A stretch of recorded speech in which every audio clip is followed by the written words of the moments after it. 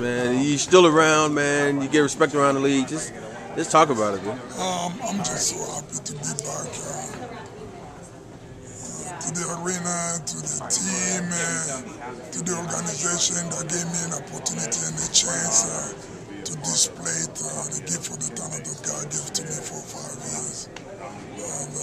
And be honored with Mookie, Kevin Willis, Steve Smith, and Dominic is great. It's just, I tell you how much tradition that have gone on here in this organization. That the organization to bring you, to make you believe that you are part of this tradition that's still alive today.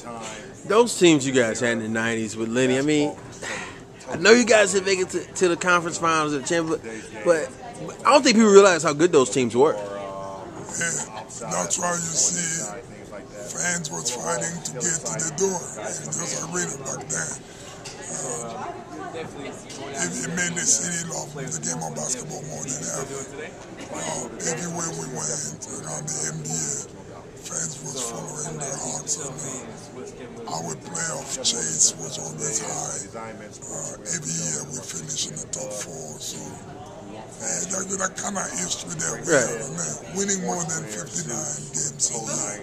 It's a part of tradition. It was a really good team. What was it like? What was it like working with Lenny Wilkins, man? I mean, great guy, great coach, very respectable man, and gave me a chance to display my talents very well. And one last thing, for people who don't know, talk a little bit about your NBA Africa stuff, the hospitals, man. Just let the people know what you're doing now, man. I still have the $40 million hospital that I built in the memory of my mom, and I still run it. Continue to raise money for, continue to find more talent of young African basketball players that can give the chance to come play in the NBA, to take the shoes that we have take off and to wear it up. And so that's my goal. I didn't want one day when I leave this game after 15 or 18 years to see that the continent of Africa didn't have no one to follow, no youth that follow. That's a journey that Hakeem Olajuwon, myself, late Mutombo took. But I'm very pleased to see the number of young African players who are playing in the NBA today. And one last thing, what players do you like now, man? Who do you watch? There's so many. NBAs are full of great talent, basketball players. From Kobe, Wade, LeBron, Kevin, Westbrook, D-Rose,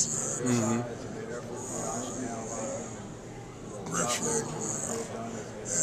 This NBA, you know, what funny thing about NBA, no matter what goes on, there will always be the talent that will come in and replace the generation next. That's what it is. It's been like that.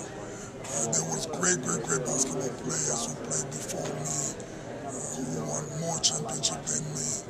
And we just came in and fill out to the shoes that they left behind, and it just kept the tradition going. And the game is just a fun game.